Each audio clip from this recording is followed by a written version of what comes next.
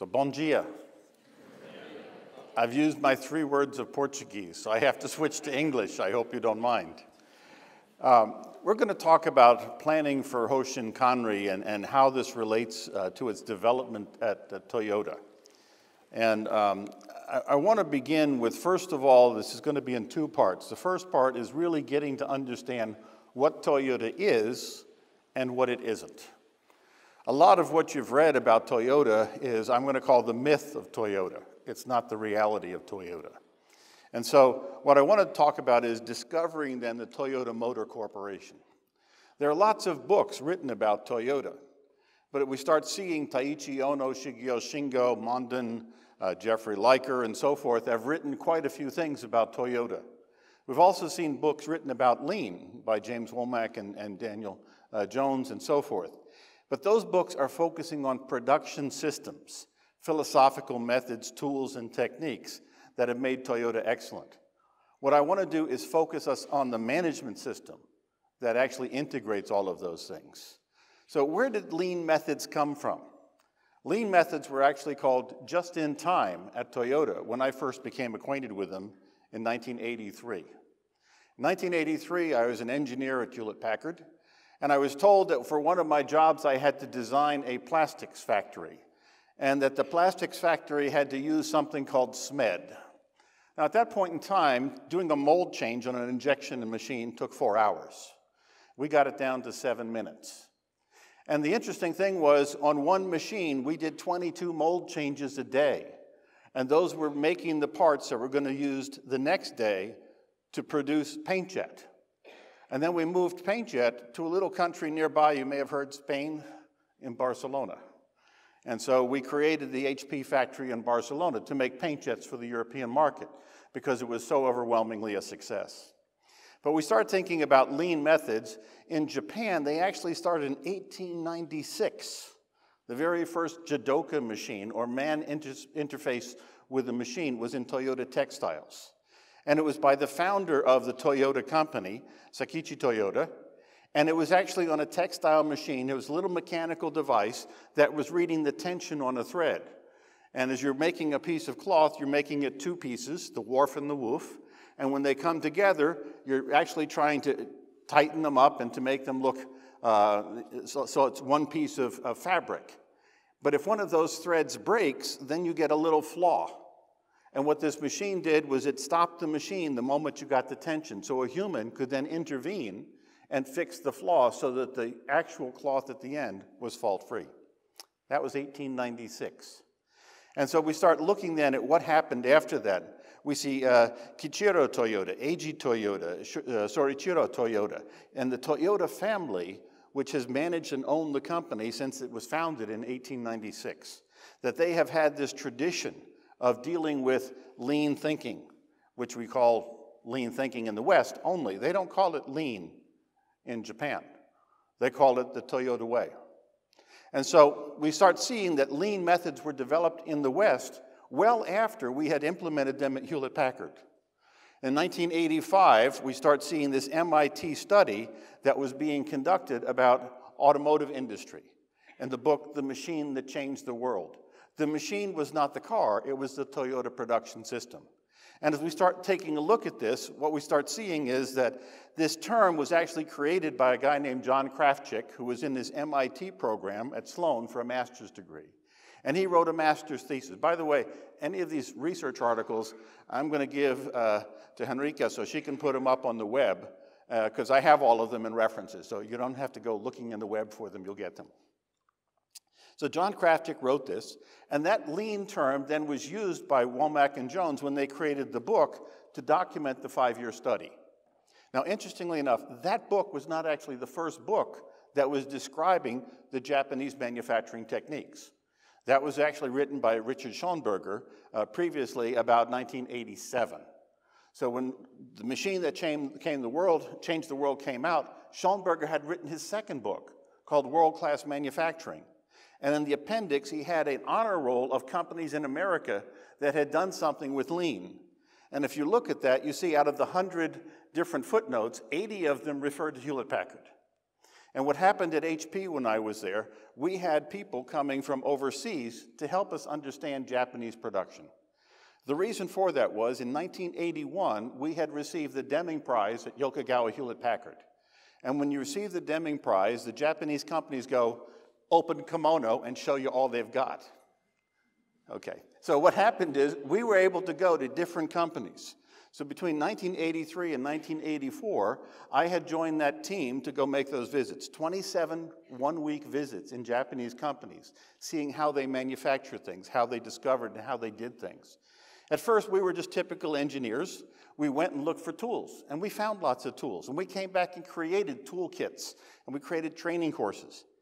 And I remember we had gone to about 11 of those weeks, and our CEO, John Young, came into a meeting, and he said, you know, I hope you guys are enjoying your vacations in Japan. That was a hint. We probably were not pleasing him somehow. And so one of us was bold enough to say, well, what do you mean? And he said, well, you know, you brought all these training and all these tools back, that's wonderful, but it hasn't changed the business. The reason I sent you there was that when Yokogawa Hewlett-Packard started their journey of 5 years in 1976, they were the least profitable company we had in all of HP. We'd bought them, Yokogawa Electric Works, and they're a subsidiary now. And they were the 56th in profit, 56th in every performance measure. And in 1981, when they won the Deming Prize, they were number 1. What I want you to tell me is, how did they do that? Now, we were rotating, because HP believes in collaboration, the leadership of this team, and it was my turn to go there. And so I said, well, let's go. We were going to see Fujitsu. I said, let's do it the Japanese way. We're not going to take the air-conditioned bus. We're going to take the train, the local train. And in Japan, they have pushers to shove you into the train, right? And when you get there, you've been sitting in the train like this for for like this for a half an hour or so forth. And the next thing you know, you get out, you're saying, oh, I can't move. And then the meaning of the Japanese calisthenics at the beginning of the day made sense. It was about ergonomics. It's about how do you get somebody who's been sitting there like this to start moving things. You got to get them loosened up so their shoulders can move and so that they can actually do something human once again instead of being a sardine in a train car. And then we started, so something's different. So I said to the team, we're going into the lobby and let's treat this like it's a supplier quality audit. And so the very first thing I did when we went to a supplier quality audit, we'd go into the lobby and would look at what was there. And it was very nondescript. It was very cheap. There's a plastic leather, faux leather couch. There's some couple of plants. There's the mandatory certificates with all the Japanese certifications on the wall. There's a little religious doohickey above that. And then there's a desk and a receptionist. And we went and sat on the couch, and the couch is facing the papers. And so you read them and you say, okay, well, here's the factory standard systems, and here's a piece of measurement about the factory and where they're doing. And what's that little doohickey above? Well, I'd lived in Japan for 2 years. So I said, that's a Shinto shrine. And the light bulb came on. What is a Shinto shrine? Now, they call it a religion, but Shinto shrine, every Japanese who's born is born a Shinto. And what it is, it's about the respect, the reverence that's given to your ancestors. And it's appreciation of the things that they have done for you to get you to this current place in life where you are and the advantages that you have. And it's tradition to have these shrines in every neighborhood. And what happens is you go to your neighborhood shrine and you may remember your great-grandfather by leaving a mandarin orange, or if you like sake or whiskey, maybe some Suntory whiskey or a little cold sake, something like this, or maybe just a few nuts. But a little something, and what that says is, I have gotten enough surplus in my life. I have a sufficiency that I still have enough left over to remember you. And then I realized that shrine is sitting above the factory performance measures. The factory performance measures are sitting above all of the certificates. That was not a random selection of some artist saying, how do we decorate the lobby of our factory? And so we said, let's go in with our eyes opening. We have been missing the systemic component of this. We've been missing the culture. We've been missing the thing that links it together. Now, I was a systems engineer. I got my systems engineering degree in 1975, the first master's program actually in the US in systems engineering. And so I started thinking about, well, what's the system that's pulling this all together? And we went around and we did see some measures and stuff, and we saw some indicators, and we started asking. So our guide was Katsu Yoshimoto. Katsu was the quality manager from Yokogawa Hewlett-Packard, and we didn't really speak, let's just say we didn't speak Japanese, Skoshi maybe, just a little bit, but we could understand some of the terms, and so he was translating for us. And we asked him, what is it that's actually pulling this all together? He says, oh, that's Hoshin. And we said, oh shit? No, Hoshin. And so as we looked at it, he said, well, what's that? He says, it's a planning system. And I remember one of the guys said a joke that became like fire in HP running, oh shit, another planning system. And so we said, well, what is this thing, Hoshin? So he introduced us to Dr. Makabe and to Dr. Akaho, who created QFD, and they explained Hoshin to us. And so we brought this idea back, that there is two responsibilities in a company. And so as we take a look at that, what we started seeing was the responsibility in the workplace is one, but there's another responsibility in the executive system. And that's what Hoshin is all about. It's about fulfilling an executive's responsibility for quality. Now, I do a lot of executive coaching, and one of the things that I ask when they say, oh, I don't do quality, I've delegated that to the quality managers. Have you heard that? Yeah? Okay. Well, I usually say, oh, so you don't care about how much money you make? Oh, no, I care. And so you really don't care, if you're manipulating EBITDA to look good for the shareholders? EBITDA is a horrible measure, by the way. You're going to pay taxes, you're going to pay interest, and you better put some money aside for depreciation because your factory's getting old. Okay, so those are three mistakes that you make as a CEO. But why do you use EBITDA? Because it makes you look more profitable. You know where that measure came from? Hedge fund operators, the people who actually crashed the world economy back in 2008, right? So you really want to follow them? The world's, well, he may not be this week. Jeff Bezos is the world's richest man this week. But Warren Buffett, he says, you never use EBITDA to evaluate a company because it's artificial. And so as you start looking at it, these things that we start seeing about lean are actually not the truth of what's happening in the system. So what I'd like to do is to talk to you, first of all, through the lens of my good friend Noriaki Kano. So Noriaki Kano came to Hewlett-Packard in 1983. And when he came to HP, I was a big, strapping guy who'd been a football player, was doing powerlifting. I carried his briefcase. Because back then, we didn't have PowerPoint slides. We had these things called acetates. They were slides, but they were physical slides you had to put down. And he had 1,000 of them in his bag. And it was like 40 kilos. And he's a little guy, and they figured he shouldn't carry that, so I'm a big guy, so I should carry his bag. Well, now when I go to Japan, he carries my bag. It's not 40 kilos because I couldn't carry that either. And so Kano has gotten to be a very good friend since then. And one of the jokes he likes to tell is that we should beware of fourth-generation sushi. And he says many times the quality movement has become fourth-generation sushi. So in first-generation sushi, the fish is prepared by a Japanese chef in Roppongi in Tokyo. The second-generation sushi is prepared by a Japanese chef who came to America. His name was Nobo. So Nobo's got a series of sushi restaurants in America that are excellent. The third-generation sushi, Nobo trained an American chef to make the sushi in America because he couldn't make it at all of his restaurants. And the fourth-generation sushi is when the American went to Japan and made sushi with beef. And they took me to that restaurant where they now make beef sushi. And so it's kind of missed the point, hasn't it? It was supposed to be about fish and the way you prepare it in Japan. But this is what's happened. So someone showed this book from Hoshin that was written in 2006. That's not what the Japanese do. That is not Hoshin Kanri. That is what they call Hoshin Tenkai. Hoshin Tenkai, it means rollout. It's the distribution of a set of objectives.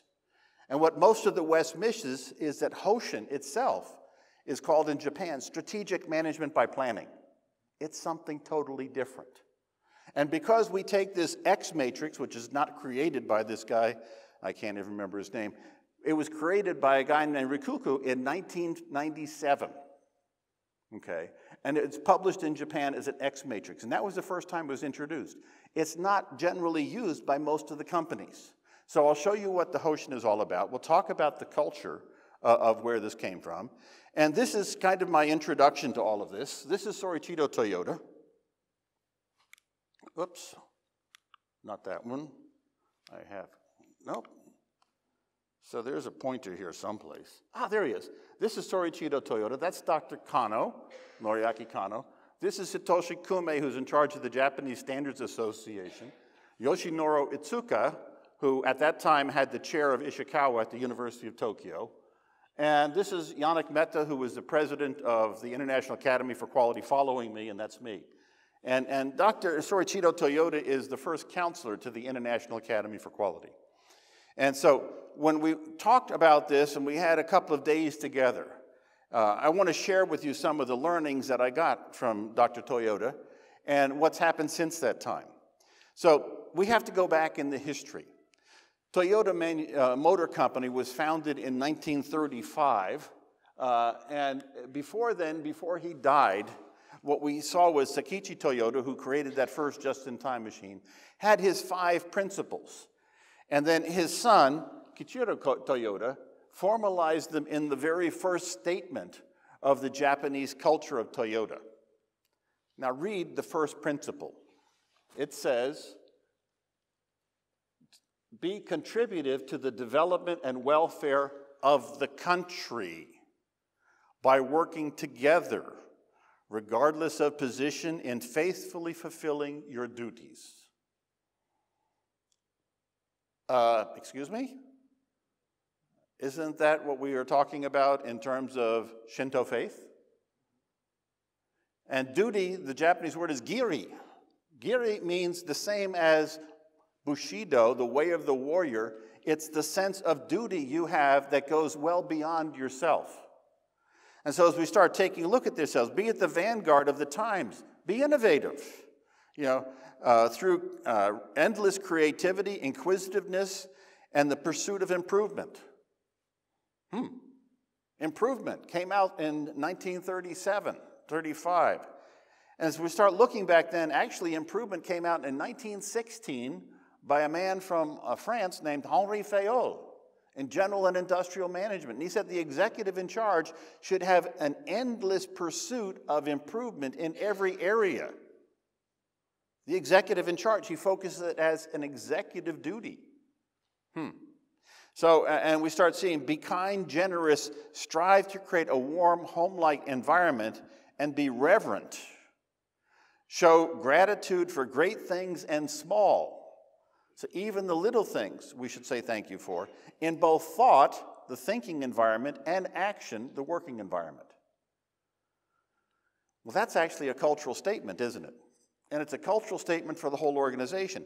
In 2006, the latest son of this family had a revised version that came out, and it just basically modernized it. It didn't change the depth of that culture. And so when we start seeing what people are talking about Toyota's culture, they use a 2006 version. But I think what's interesting is you go back in the history, and from 1937 to 2006, 69 years, the culture didn't change. And all of the management systems that were created within the arms of that culture. And so it's very important to realize that culture has been a driver in Toyota. This is the vision where they're talking about the future. I can't read it, you can't read it, so I'm going to skip it. You can get the PowerPoint slides and see it. But how does Toyota define success in business? So first of all, it's success for humanity, it's for the teams, it's for the individuals, it's for the company. It's not predominantly financial. Financial success enables overall success. It gives us the resources to apply in the organization to keep the organization permanently improving.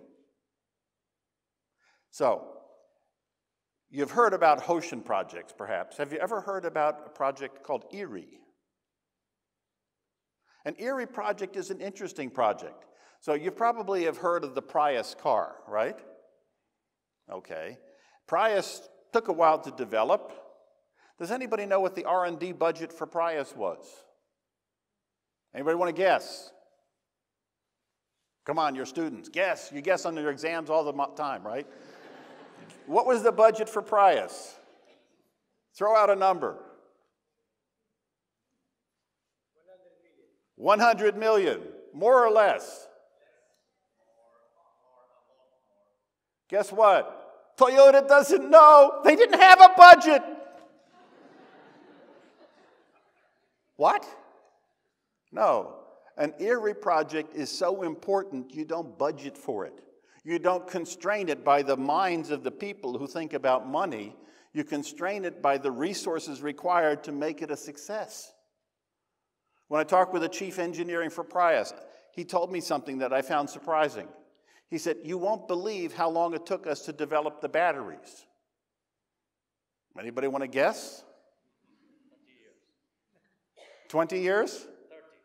Oh, I told you. That's why you know. Never trust Pedro. Particularly if you're going to be going up against him when you defense of your thesis. Okay.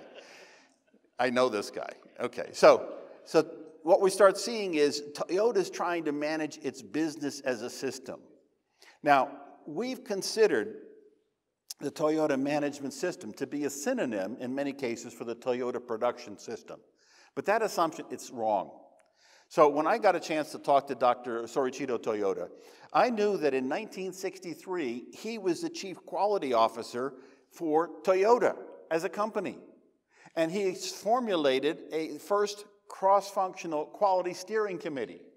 And on that steering committee was Taiichi Ohno. And so I was curious. I said, Dr. Toyoda, could you relive for me that first meeting of the steering committee and tell me what it was like? And he said, that Taiichi Ohno, he was very difficult. He said, we must have the Toyota production system deployed in all areas of our business. And I replied, dummy! Now, there's 3 types of no's in Japan. The first no is, do you want some more vegetables or would you like dessert? I call this the soft no. A, no thank you. The second kind of no is the kind you have in Muda. It's the word mu, means sort of the religious, thou shalt not. And the third kind is, dummy, no dummy. And that's when your little child is about to put their hand into a hot stove. And you want to get this startled reaction, I'm doing something wrong. And that's what he said to Taiichi Ohno. He says, yes, we must have the Toyota production system in production. But throughout all businesses, we must develop a Toyota management system. That was 1963. In that year, and the contribution, the next year they won the Deming Prize as a company, the contribution that's cited when a company wins a Deming Prize, they have to advance the knowledge of quality. And the contribution Toyota made was the cross-functional team. But they were working with 2 other companies, Bridgestone, which made the tires that go on the Toyota cars, and they had what they called the flag system. And the flag system was a system of management that had predictive analytics. So at the base was 3 measures, quality, cost, and time. And they had to be able to be assimilated into the measures that drive the corporation. I hate the balanced scorecard. The balanced scorecard is archaic. The balanced scorecard is the figment of the imagination of 2 Harvard guys who couldn't understand what it really was about. Okay, now I've heard a lot of people talk about the balanced scorecard today. But you know where they got it from? First article, balanced scorecard, read the footnote, Harvard Business Review. We learned about this from a major company. Well, that's really helpful. But if you go back, and some of you professors can do that, look at the Harvard case studies written by Norton about analog devices. An analog devices scorecard, which was written by a guy named Art Schneiderman. Art Schneiderman was the chief quality officer. He wrote a paper in 1988 that was published in Quality Progress about the scorecard and strategic planning at analog devices. And you know who he learned from? Katsu Yoshimoto of Yokogawa Hewlett-Packard, who talked about the business fundamentals and how it all lined up into a predictive system to create the scorecard. And then they used that to create the scorecard at Analog Devices. Schneiderman gave a briefing, and Nolan was there, and he went up and asked him about it. And he then perverted the whole thing into, it's balanced, choose your measures. Yeah, you really got a predictive system there. Who cares about balance? Not one CEO I know, because most of them are hindsight reporting measures. I have to deliver the next quarter, not explain the last quarter. I have a communications department who's here to explain the last quarter. My job is to figure out what do we do next. It's not even the executive's job. Well, this is talking about intellectual honesty here, isn't it? So what I want to do is to say, okay, what's the system then that drives Toyota? How do they put this all together? So we have to go back a little bit in time. And Walter Shewhart created what is called the Shewhart cycle, which became in Japan let's go back a little bit. 1911, Frederick Taylor wrote Principles of Scientific Management. And in that book, he advanced management because before then, in 1777, Adam Smith had said, we have a division of labor. We have planners and we have doers. Okay? That was a division of labor.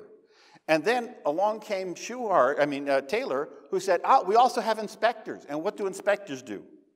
They see. So that was translated into Japanese in 1912. And it was translated by a guy named Konosuke Matsushita. Y'all have heard of his company, right?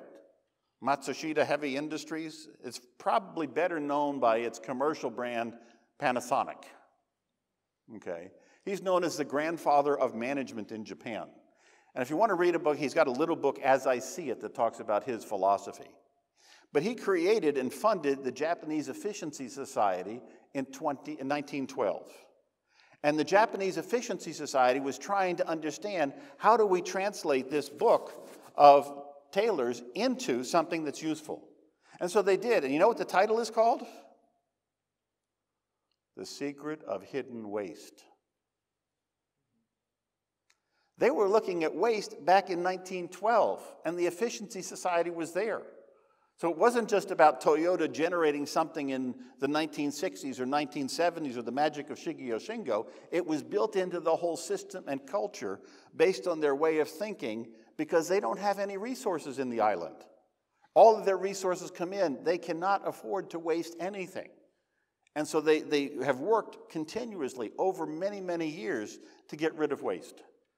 And so in Japan, the Efficiency Society took Taylor's idea and they melded it with Shewhart's idea about specification, production, and inspection, which was based on Shewhart's concept of statistics, that we have a hypothesis, we experiment, and then we have the test of the hypothesis, which is the foundation of the scientific method. And they called that Plan, Do, See. Now, along comes Dr. Deming in the 1950s. And he had a 6-step model which did not say Plan, Do, Check, Act. It did not say Plan, Do, Study, Act. Deming never said Plan, Do, Check, Act. Deming said in his last days, before he died, actually literally, he died in 1993. In 1992, he said, we should call it Plan, Do, Study, Act. And the Japanese didn't change anything. Because study, and you getting ready for exams tomorrow? So, you know what study is about, right? Wait till the last minute and read as much as you can, hope some of it sticks in your head, right? That's what study's all about. But Plan, Do, Check means I have to have a standard. So if I'm going to put this cap on, how do I know that the thread on here will match the thread on there? I have a standard. And they were engineered so that the standard would go together, just like the cork would go into the bottle and thread properly. Okay? So we have standards as the basis for everything. And so as we start taking a look, Plan, Do, Check-Act was actually created by a man named Shigeru Mizuno in 1959. And his claim to fame is he was the first note-taker for Deming's lectures. And he couldn't understand what Deming was saying. He said, how do I justify this with Plan, Do, See? And so see, with your eyes, became check. Check the work against the standard. Check the work against the vision of where you want to go, or the direction, or your goal. But the check is an active step. Study is not active, it's passive. If I really want to go and study something, I will have some experience in that field. That's why you do internships. That's why you go out to companies, to get that first experience. So what we see today is that there's really two systems happening. In the Japanese Standard for Quality, and yes, there is one written in English, and you can download it from the Japanese Society for Quality Control website. There's a standard for daily management, for total quality management, and for Hoshin Kanri. Okay, and you won't see the things that you see in the American standards because they don't read the Japanese standards. Okay, but the very first thing you'll see is that when they have this selection there, and I think, yep, there, it begins with SDCA, and at the check step, when things are out of control, it leads into Standardize-Do-Check-Act. This is the daily management system, and this is the change management system. And the check is a strategic action by the executive team to say, are we needing to have additional resources because this team can't do improvement on the SDCA any longer? And we as a management team have to figure out, how do we apply resources differently? So Toyota is managed as a system. And the idea is that in Gemba 1, we have this daily management system. And what we're doing is we're organizing the flow of work. We're making sure the flow of work is continual, not continuous. One of my pet peeves is all of the mistranslations from the Japanese. Okay? So Standardize-Do-Check-Act is continual improvement. It is not continuous improvement. Oh, how did that happen? Well, you know, the Japanese don't speak English so good. So when Dr. Kano gives a speech or writes a paper, he sends it to me and he says, Greg, will you brush up my English? Which usually means rewrite it. And then send it back, and then he'll change it a little bit, and then he'll publish it. So there was a choice in words back in the beginning when the Japanese things were first being translated into English. And one of the guys who did that was David Liu. And David Liu did us a couple of I'm going to call it misfortunes, okay? So I was going to call it something stronger. But the first thing was, we have the fishbone diagram. He called it cause and effect. It's actually called the quality characteristics diagram in Japanese. It had nothing to do with causation. It had to do with how do you do value engineering and how do you do a rational breakdown of whatever's in the head, typically a product. And then the way you do a rational breakdown is those 6 or 7 different bones. There were originally 4, they went to 6, and I've added a 7 called money. Money makes the world go round, just ask my wife. Okay, so as you look at that, all of those bones out there are different ways of understanding or breaking down what's in this system. Okay, now continuous versus continual is another interesting thing. Deming was very hard on this. He said it should be continual improvement. ISO 9000 used to say continual improvement. But the people who put that in there have moved off the committee, so the committee changed and made it just improvement. So what's the difference between continuous and continual? Well, interestingly, the etymology to that difference goes back to the 1600s. The first word created was created in French, and it stands for this continuous. And just 30 years later, continual came out. And the difference is continuous is consistently flowing. It doesn't stop. Continual has a reflection piece in it. Standardize-Do-Check. That's a time for reflection. The Japanese call that hansei. And it means we go back and think about what we did right and wrong and what can we learn. It's a continual learning process. That's why we have exams. Sorry. And that check step is, did you learn? Okay. If you're a continuous student, that means you didn't take any exams. Okay, I never had to check, did I actually get it down? And that was one of my mistakes I made in university some years back. So what we see is Toyota. Well, you've heard about Taiichi Ohno. Didn't have much of a career. He was the vice president of manufacturing at Toyota Motor Company from 1947 to 1987. He couldn't get promoted. What a loser. Yeah. But this is what he said. The key to the Toyota way and what makes Toyota stand out is not any of the individual elements. It ain't the tools. But what is important is having all the elements together as a system. Maybe he did learn something from Sorichiro Toyoda. It must be practiced every day in a very consistent manner, not in spurts. So I've seen some companies say, oh, we're going to do a Kaizen Blitz event now, and we'll come back. You've got to do 24 Kaizen events this year. That's spurts. It's not part of a systemic approach to management. And so what we see is that this is one of the things that have to take a look at. The only article I ever recommend people read about Toyota is this one by Stephen Spear in Harvard Business Review, which is called Decoding the DNA of the Toyota Production System. And what he says is there's 4 ingredients, or he called them rules, in the system. And if you take a look at them, I think it's very true. The first one is all work must be highly specified as to content, sequence, timing, and outcome, and that's the daily management system. It's the fundamental, most important thing that operates in Toyota. The second system is every communication, every supplier-customer communication must be direct, and there must be an unambiguous yes or no way to send requests and receive responses. And that's clear communication channels. That's why there's Kanban in its mechanical system. By the way, more important than Toyota, than mechanical Kanban in cars is the electronic Kanban today. The electronic Kanban is what really runs the company, not the mechanical one. And the pathway for every product and service must be simple and direct, and that's managing flow of activities. And finally, any improvement must be made in accordance with a scientific method, which they call the PDCA method, under the guidance of a teacher, which is the supervisor, at the lowest possible level in the organization, and that's structured problem solving. And those 4 ingredients are actually put into place at every level throughout Toyota. Now, we asked this question. One of the things we should understand is, what is daily management? So daily management is the fundamental process which we administer work and we use to apply it to get things done. And we can start seeing a whole list of different activities here in daily management. And this is where we see the continual, incremental renewal of work. And that means that every time we're doing something, if I get a new person coming into my group, we have to renew the work.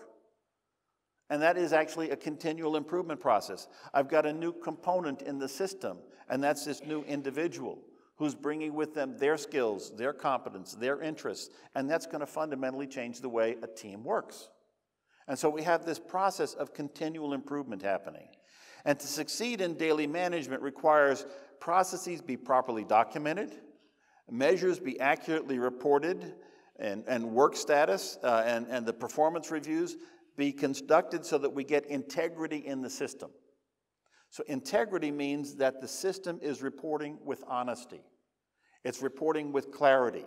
It's not playing any games. And one of the problems we have in Western companies is we play games with our numbers. I had the CEO of one of the largest telecommunications companies in Europe who just took over his job, and he says, you know, I came to look at my performance indicators and all these KPIs, and you know what? I'm just guessing. I'm getting averages. I'm getting all of this information so consolidated, I don't know what the actions are.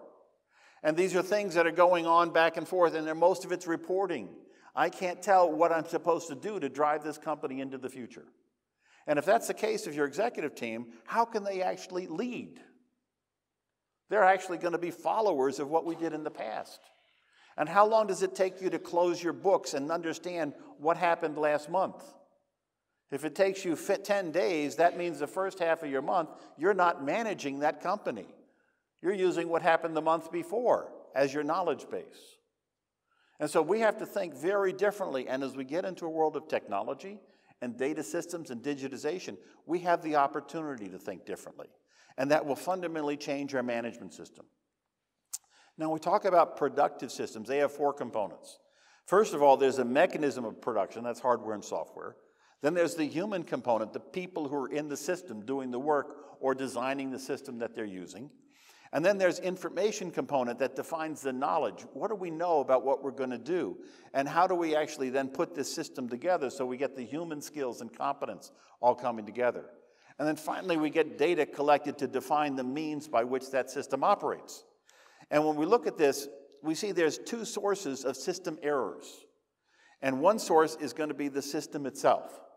And to that source, we've talked about two different types of problem solving.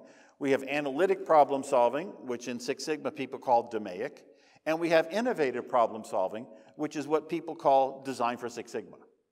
DMAIC is actually trying to close a quantitative gap in performance measures in the process it's operating. Design for Six Sigma is trying to remove ambiguities about what we should do in the future. We want to design for performance up here, but we're down here. How do we get there? We don't know. And we have to get rid of the ambiguities that cloud up the reasons that allowed us to define a clear pathway to get to the future. And so as we start taking a look at this, what we start seeing, analytic problem solving is what we're used to as a quality community. We're used to doing lots of different tools, but we really haven't put them all together. As a matter of fact, somebody was talking this morning about 8D, somebody else was talking about PDCA, somebody else is talking about DMAIC, and guess what? They don't do the same things. And somebody else was talking about root cause analysis. So what we need is a clear language for what do we mean by structured problem solving. And actually, my friend Pedro and Paulo, I don't know if he's here yet or not, he's going to sneak in this afternoon sometime, and a couple of other professors from Europe have been working with me since 2014 to say, can we actually create a language of structured problem solving that works no matter what discipline you come from? In finance, they call it activity-based costing. In IT, they call it business process management or business process re-engineering. Some people call it systems engineering. Some people call it Lean Six Sigma. Some people call it Kaizen. But if you take a look at it at the base, the tools are all the same.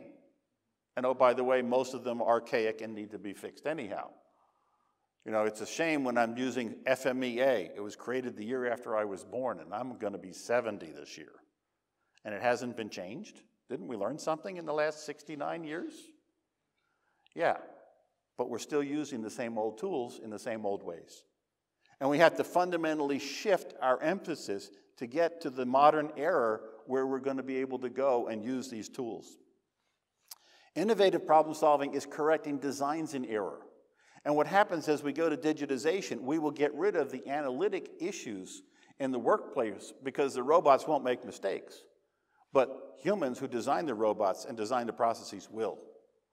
So what's going to happen is it's still going to be the humans. We still have the control of mistakes in the factory, so we can stay proud of that one, okay? The second component, though, is human components.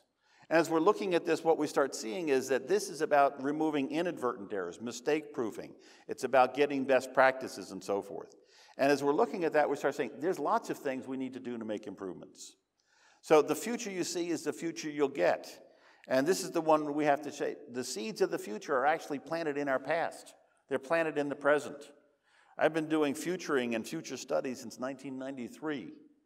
And we can get the future pretty much roughly right, not maybe precisely right.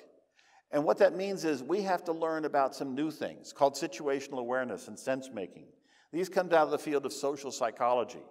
But situational awareness is I notice something. It registers in my mind. I record it, and then I preserve those observations so they can have something practiced on it or done with it. Sense-making is reading and integrating and deciding and acting based on those observations. And if you want to take a look, that's Carl Wick, who wrote Sociology of Psychology, 1997, and several other works. That's the foundation of behavioral economics. Now, the Toyota system, there was a hint by Taiichi Ohno. This is all from his workplace management book. He says, you can view office work the same as production floor where we make things. Or you can have the Gemba philosophy for administrative work by identifying your administrative Gemba. And he's giving us a hint. There's two different Gembas. There's an administrative Gemba and an industrial Gemba. And we start seeing managerial departments think they don't need supervision because we can't see the work. It's invisible. But it's the invisible factory that controls the Toyota production line. That conveyor belt, it's not going because it's seeing a Kanban card. It's going because it's reading the information technology, says here's the incoming rate, and that sets up the talk time, and we move the conveyor belt this speed, and when we move at this speed, we either increase or decrement the size of the production line, and we also change the music the people hear in the Nagoya factory, because we move with music.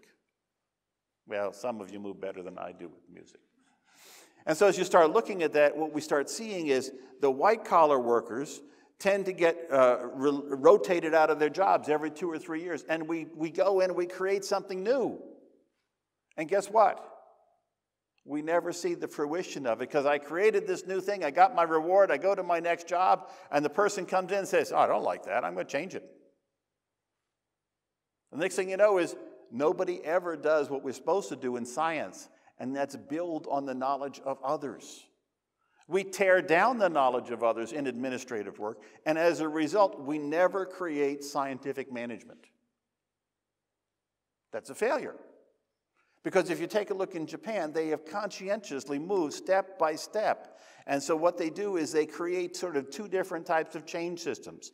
There's an operational change, and there's a strategic change.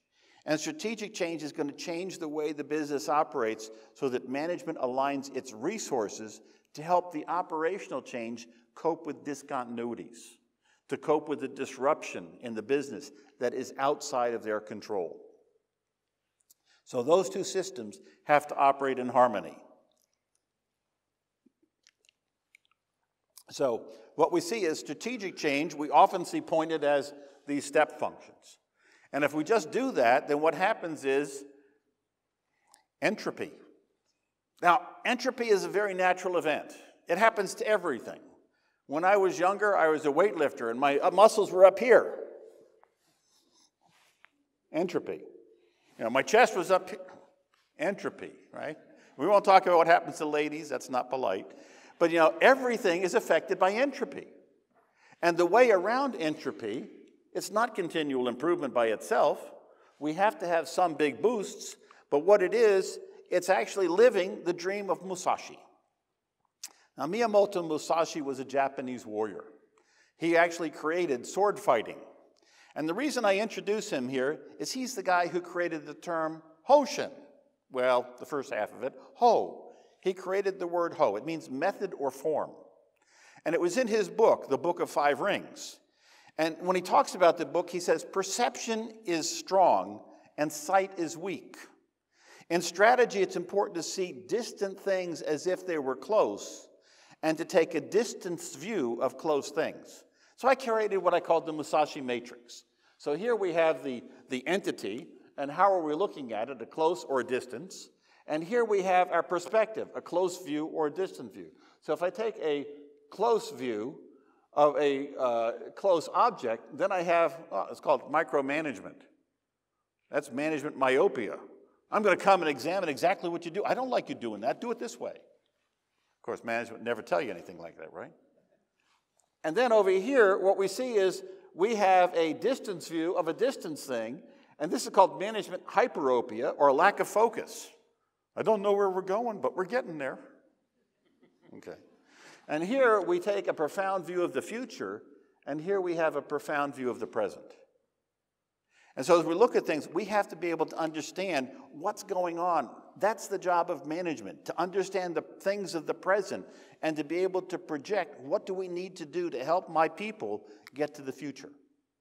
Now, that means we combine the 2 together. So we have breakthrough when we have resources applied by management, and the workers then do incremental improvement to take us to the next step. And what's happening is when we have breakthrough, oh, we've got engineering students. I can talk a techie thing. How many of you understand process capability? Yeah, oh, there are not as many hands as I was liking to see here. Come on, this is on the exam tomorrow. Okay, so process capability is an index, okay? And it's comparing the ideal, what you'd like to do, the specification of the customer, divided by 6 standard deviations of the process variation. There's 2 indices, CP and CPK. CP is ideal. If your CP is 1, it means that 6 standard deviations of your process performance will fit into the upper-lower spec limits. And that's just kind of a marginal process because processes move around a lot. If your CP is 2, that means it'll fit in twice, and that's a 6 Sigma process. Now, the problem is when you implement something new, you never get the engineering design. Because the engineering design is advertising speak. What does that mean? It means it's done in a noise-free environment. So when you put it in the real world, what you find is you got something less. And the thing that you got less is what CPK is. So CPK is the gap between what you wanted to get, that's here, and what you actually got, that's here. And the way we improve from CPK to CP, or what we actually invested in, is through continual improvement. And so as we're starting to look, we can start saying, we can start putting some things together. It's the magic of and. We have to take the systems that we design and add the incremental improvement to it. We can't get there just by buying our way into a new technology. So, profound knowledge is knowledge required to maintain success of an organization or to extend it over some period of time. And it has to be generated by leadership as a way to steer the organization. Now, steering is important because the second word in Hoshin is sometimes translated the steering function. It comes from the Chinese word qin, which means the illuminated dial on a compass. It's the phosphorus that points to north or magnetic north so you can see your way even on the darkest night. Ho, the first word, is coming from method or form, from Musashi. It's the same word for soldier. But what it actually means, it's the second position in Kendo, because Musashi was a sword fighter. And he created the art of fighting with two swords. That was not Bruce Lee. Okay? And the second position in Kendo, the first position is interesting. It's a bow. So in Japan, there are 3 bows. The first bow is if I'm coming into the office and I just want to say hello to my assistant, and I just bob my head. I say, Ohayo gozaimasu. Bob. No, actually, because she's a woman, I would only say Ohayo. And she would say, Ohayo gozaimashita. And she has to bow differently. It's never going to work. I have a liberated assistant who won't work that way. Okay. But then if you're going into a negotiation and you're talking peer to peer, then you bow with your hands to your side and you bow down, but you look him in the eyes. I don't quite trust you. But when you're going to fight in Kendo, you bow down and face your eyes to the floor. And what that signals is, you are worthy to kill me. Because those fights are fought to the death. Now, when a CEO properly apologizes in Japan for failures of their product for quality, which bow are they supposed to use? You're worthy to kill me. I am really so sorry. Gomen asai. I'm really sorry. But remember when the CEO of Toyota came out after the Prius and he came into the public offering to make the apology? Guess which bow he used? The secretarial good morning. And the next day, the Keidenran, which is a Japanese round circle of business leaders, the CEOs of the 400 leading circles, censored him because he didn't apologize properly for the failure of a third-tier supplier in the Toyota system. So what we see is that in Japan, this idea of culture is pervasive. And what we also see is profound knowledge is important. Where did that term come from? It was originated by Dr. Deming in 1992 in his book, The New Economics. And he never really defined profound knowledge in the book. He gave 4 systems of thinking about what it was, and it wasn't very well defined, but he was 92 years old. Give the guy a break. You know, he gave a lecture like this, and they had to strap him into his chair because he had a propensity to fall out of this chair. I'm not there yet, although my assistant might disagree with me. Okay. But so profound knowledge, sorry, Selena, is statistical understanding of real-world process behavior so a system's future states may be predicted with some probability. That's what science does. It predicts with probability. It's not a sure thing. There is always some probability. And there are 4 components. There's the structure of systems, and we're talking about process management. There's statistical thinking about process variation. That's statistical thinking. There's the development of knowledge, and that's the scientific method of inquiry. And the 4th is a psychological impact, which is about a collaborative culture and decision-making. And so as we start looking at this, there is 2 different things. If we have in science a null hypothesis that we want to reject and we want to prove something, it's the alternative hypothesis. The alternative hypothesis is profound knowledge. So what's the null hypothesis? Deming never said. And so I created one. I called it profane knowledge. And what I said is profane knowledge has these characteristics. It's linear. I think that tomorrow is going to be just like today. It's focused on the averages because we use averages to define everything. It's static in perspective. I don't see the dynamics of what's happening in the business. It ignores the people. It's enumerative use of data. That means I look at the whole collection, not at the linkages between them and causality. It's based on tribal lore. We've always done it this way, so we'll always do it that way. And it's also based on common sense, which the American humorist Will Rogers says ain't so common. And it's also mindless reflection. We don't think about the depth of what's going on. And it's also victim of rapid decision making. On the other hand, profound knowledge is systemic. It's managing variation. It's dealing with the dynamics. It's understanding human nature. It's analytic or time series data where we can get causation. It's backed by science. It's based on uncommon logic, and it's mindful. And if we start taking a look, what we start seeing is this is what Duran was talking about, big Q and little q. So somebody was talking about strategy in their company this morning. Say, we are actually moving quality up to the strategic level. That's what Duran would call big Q. And that means at little q level, we're managing the quality strategy. What certifications are we going to get? How do we actually put the Q mark on our products? What do we actually do to train teams? That's little q.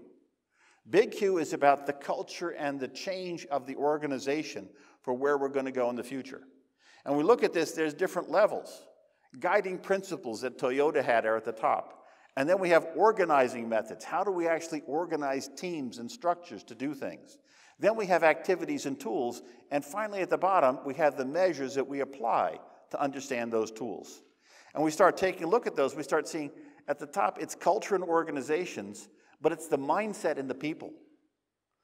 At the second level, this organizing, it's capability of systems, but it's the competence of the individuals. When we talk about activities and tools, it's the effectiveness of the outcome, but it's also the efficiency of the processes. And we get to the foundational measures, it's understanding performance to promise. Are we actually giving the customers what we said? But it's also about economy of resources. So we have to understand the human side of work. And when we take a look at this, you might have seen this diagram before. This is the Toyota house, which they talk about in terms of the Toyota production system. And I changed something here. So it doesn't say respect for individuals. It says respect for humanity. Because this is another one of those mistranslated words, just like just in time was mistranslated. Just in time does not mean just in time at Toyota, by the way. They have buffer management systems. Nothing's done just in time. It's done just on time. And there's a big difference. Just in time, you live from crisis to crisis. Just on time means you manage the flow. Does Toyota manage the flow, or do they have crises? They manage the flow. Why don't they change the name? Well, again, that's another mistranslation. Because when they first started out, they started calling it just in time. They didn't have a Japanese word for it, so the Japanese word for just in time is JIT. And now we can't change JIT, and so the I is part of the Japanese language, so we can't change the language because that's what we said. So we're not going to change it, but we in Japan understand the meaning. If you guys in the West don't understand, that's your problem. I asked Sorichiro Toyota, I said, don't you care that these professors who come out and talk about what they've seen, they go to an American factory, they tell you all about lean systems at the Fremont NUMMI plant, the New United Motors plant, Toyota GM plant, and then they don't realize that you have dumbed down the system from Japan because the American trade unions won't take it. And so they talk about all of those lean things they see in these factories. Is A3 used in Japan? Not by Toyota. They use quality control storyboards. QC stories is what they tell. A3 is in the U.S. plant. It was written by 2 U.S. professors from Georgia Tech and University of Michigan.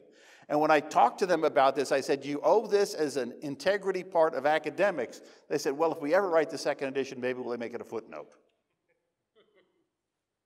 But we follow it like it was the truth of what's actually driving Toyota, and it's not. Just like respect for individuals. So actually, I thought I'd give a little lesson in kanji here. So if we take a look at the term here in the kanji, so any type you see, this type of term, it's coming from the 1600s. It means it's got old meanings. And this middle initial here If it was respect for individuals, that wouldn't be there. Because what that does, it talks about collections of individuals, it turns it to society. And the reason that we have this respect for humanity is because we want to have in the workplace this term WA. And WA is meaning harmony, peace, or balance. And we have to have WA to have good flow.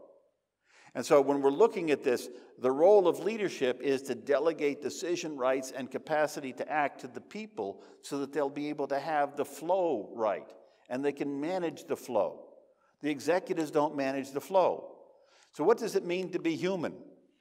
Elizaburo Nishiburo created this in the 1930s. He's an interesting character in Japan because he's the guy who invited Albert Einstein to come to Japan in 1933. And I could talk about Einstein and his impact on the quality movement, which is also not known very much, because he actually had a major impact on everything that happened in quality, including Walter Schuhart's work. But what he said is that work consists of activity, some physical actions, creativity, producing something of value or innovative, and sociality, working together to give value for other people.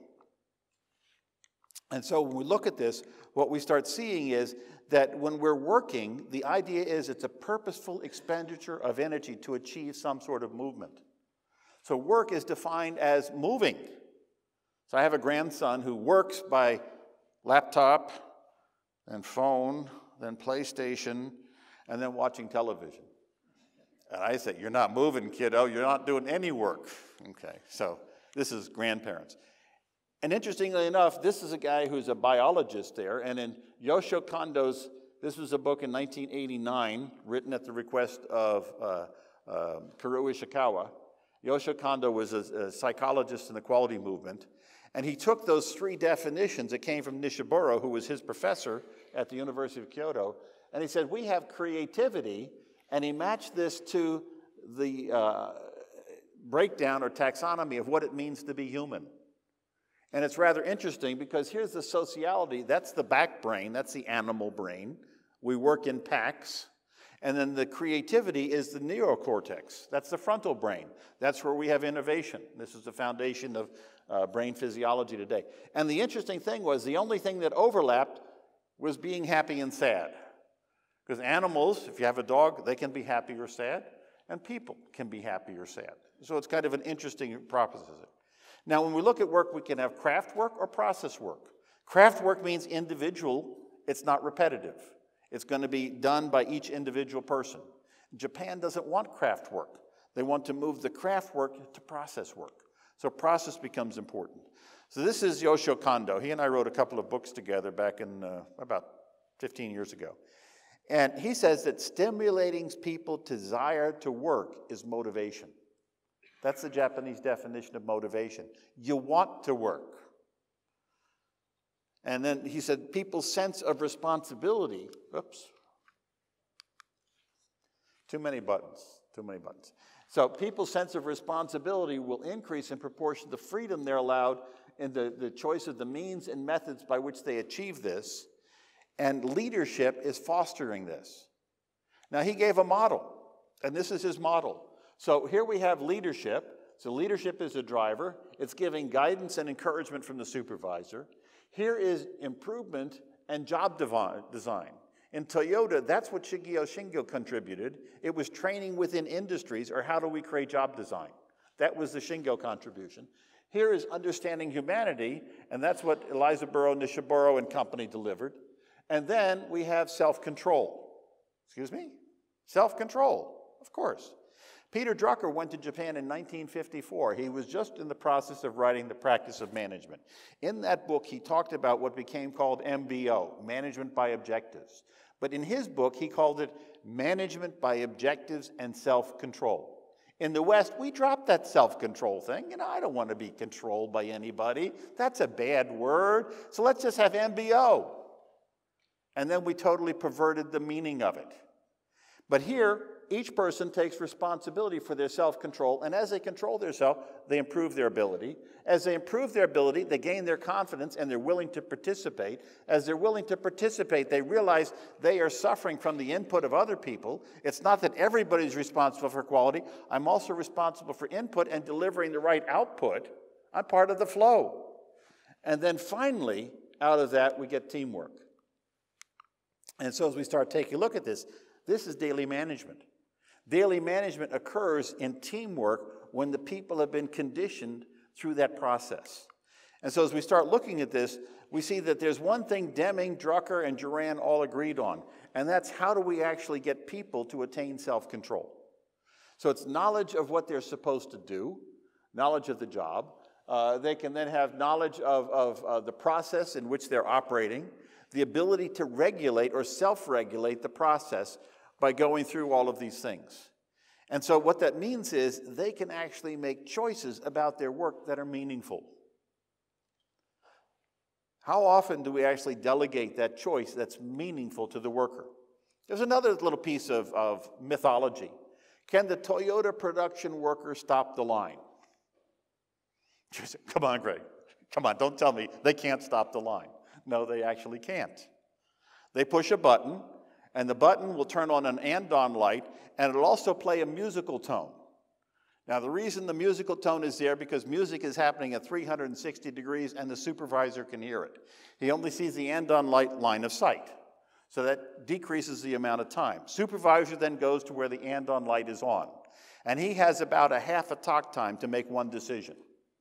The decision is it human error, in which case I have to train this person, I take them out of the line, I go up 3 levels to the training station, and I train them, and then the water beetle comes in and takes over the job until the training is done. So the water beetle is the second in charge, and he is there to audit the line, and he has capability to do everything. So he's a supervisor in training. And then, if it's not the human, then the supervisor stops the line because it's a system problem. You didn't read that, did you? That's not what they're talking about with lean. Workers can shut down the line. Well, actually, they really can't. The system shuts the line down because it's got logical checks and balances in that system. And if you go and start taking a look, when the lady who's giving you the tour at the Nagoya factory, she'll tell you all the stuff that's in the books, but if you actually understand what's happening on the line, she'll show you the Kanban system with the cards coming in, but she doesn't talk about the electronic Kanban with a robot going by next door to that that's making sure that worker gets a cart of exactly the parts he needs for the car that's coming down. No Kanban card can do that. That's a computer.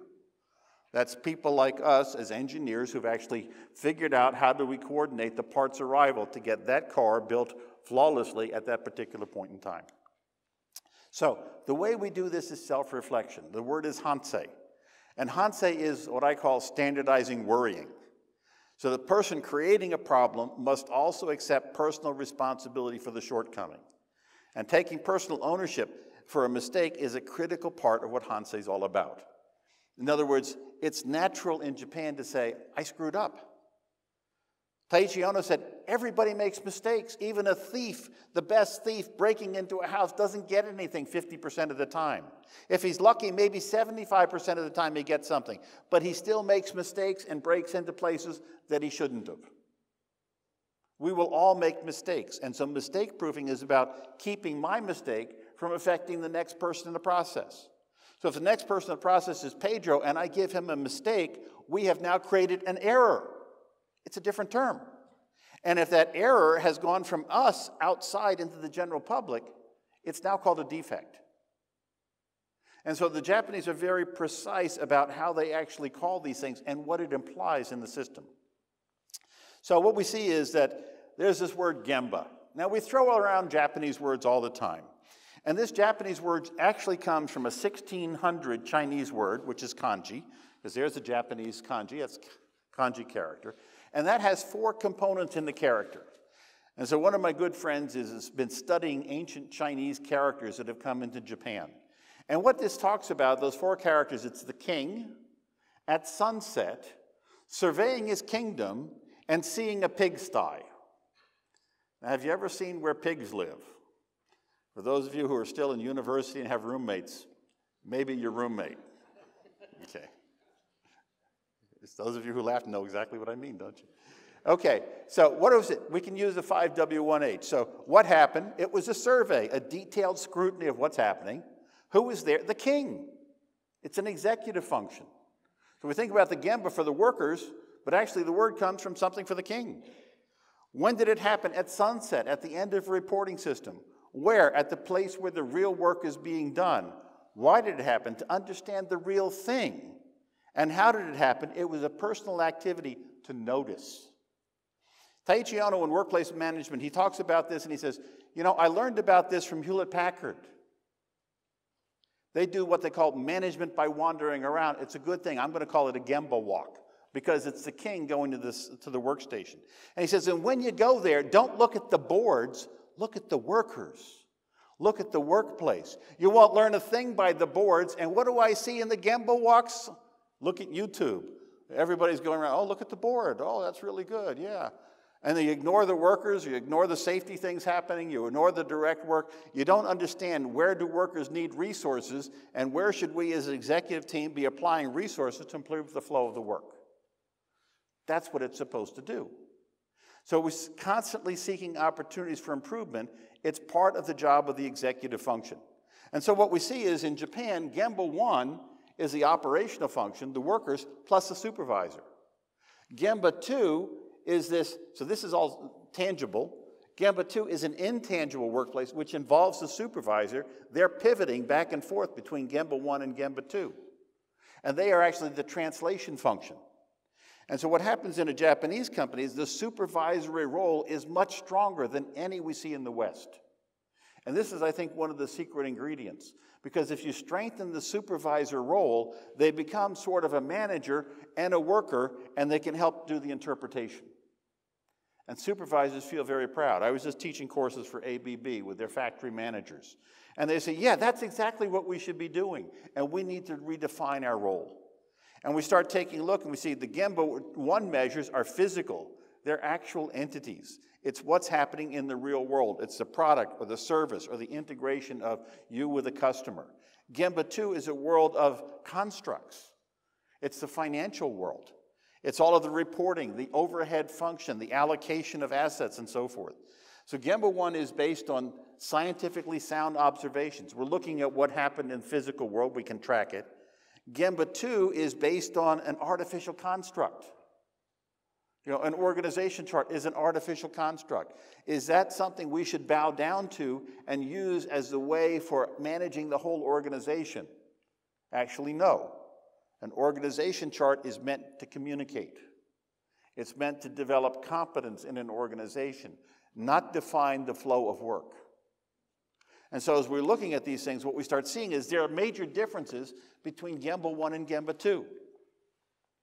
And we can just go through and take a look at all of these. Now, this is something I haven't published yet, but I'm looking at drafting a book, or I've drafted the book already, about 100 pages.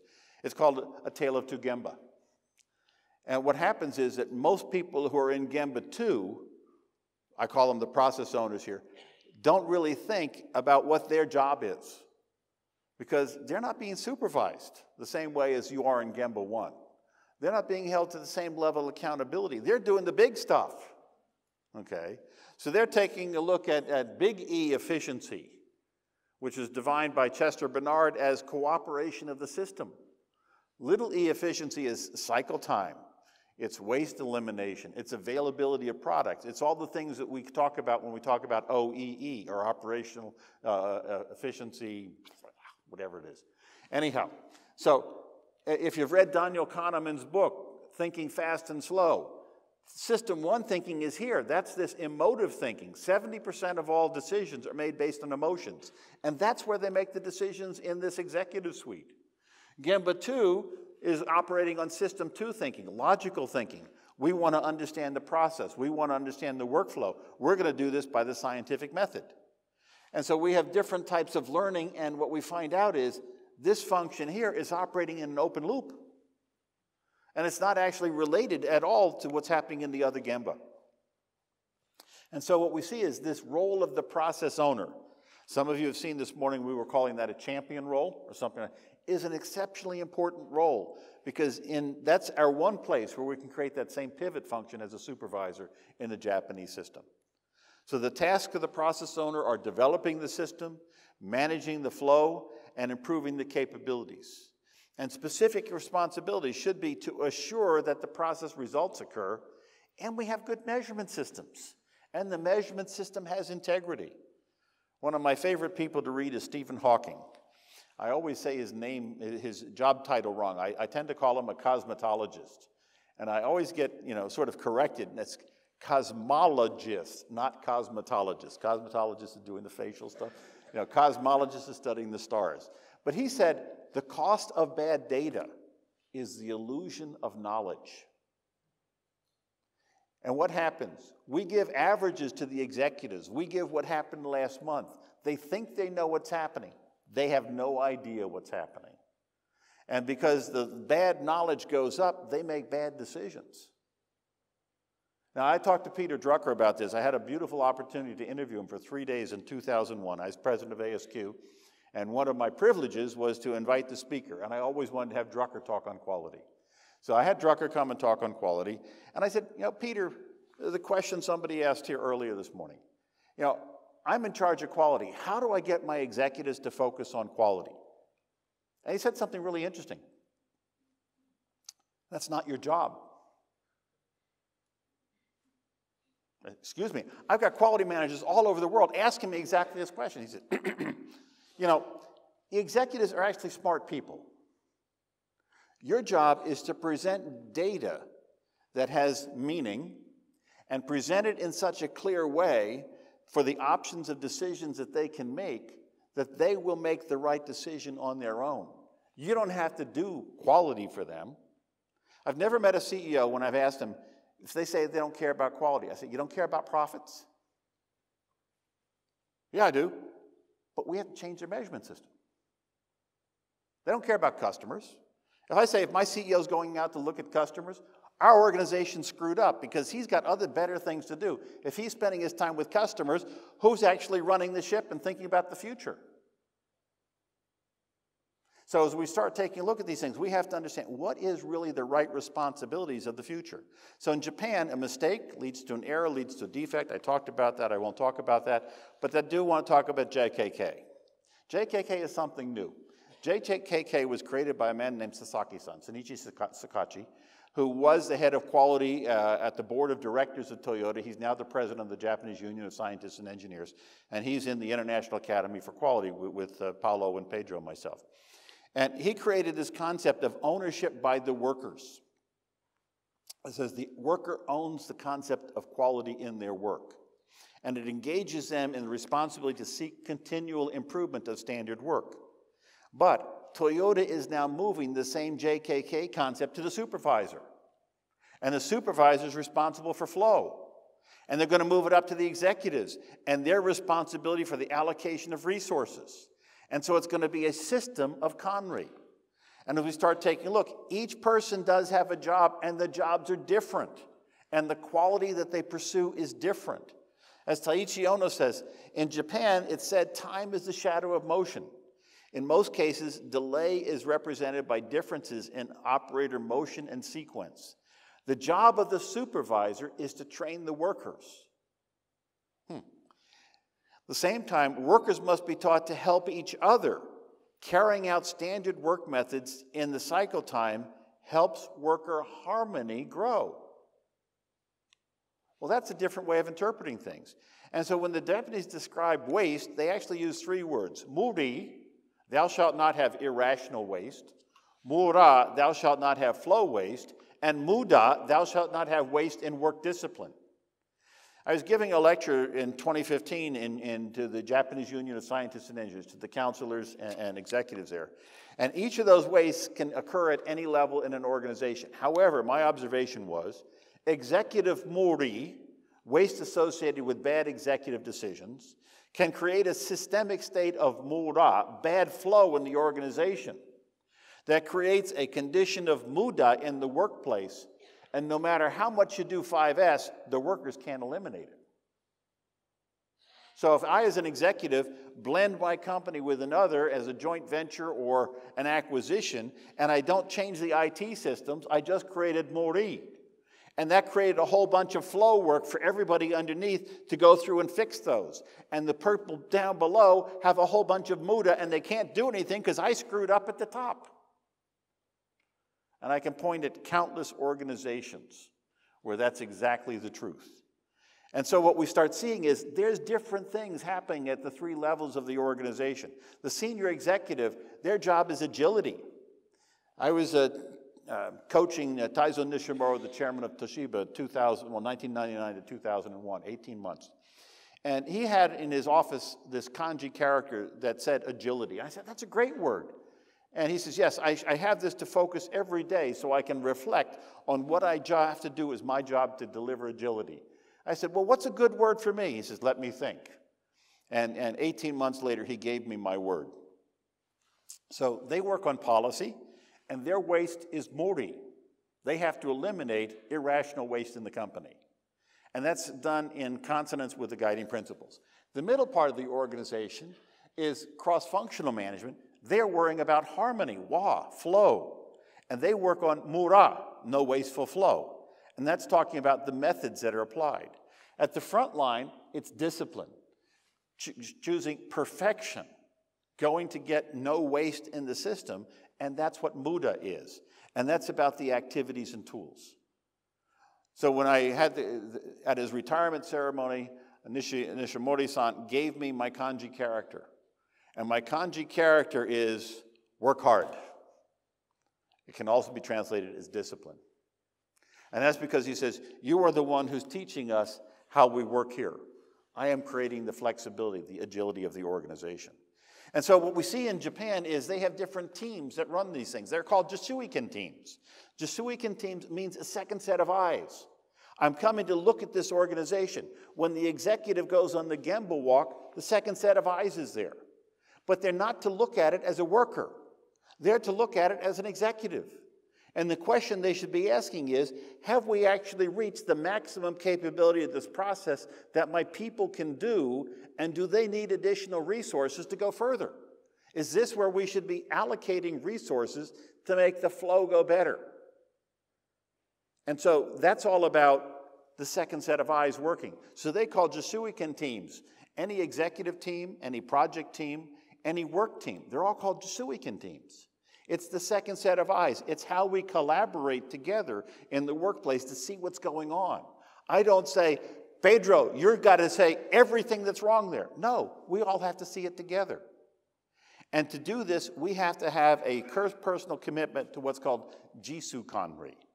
And Jisu Kanri is something I've never seen any of these American consultants talk about, because it's the self-mastery system of each individual. When we apply Hansei to our work, we realize that we have something to improve. And so that's the job of each individual person. And so we take the second half of this matrix, and what we start seeing is each of these people in this process has a different thing going on. So Hoshin Kanri, that's managed by the executive team. It's about trying to find the strategy. It's supported by things like a presidential review, the S7 strategic tools. It's supported by the cross-functional teams. Those are Jisuiken teams.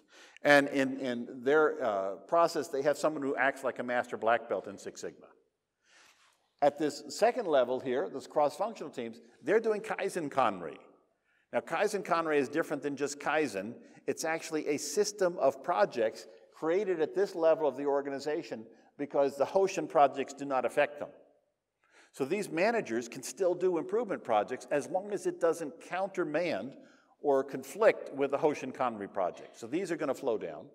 And they have Gemba walks, they have 5S for managers, which is not the same as 5S for workers. That's another problem we can get into. There's actually a 10S system in the Toyota management system, not 3S or 5S. And they have project teams, and they have like black belt support. And then we come down to the workplace, Nichijo Kanri. Nichijo Kanri is daily management. Kanri just means management system, by the way.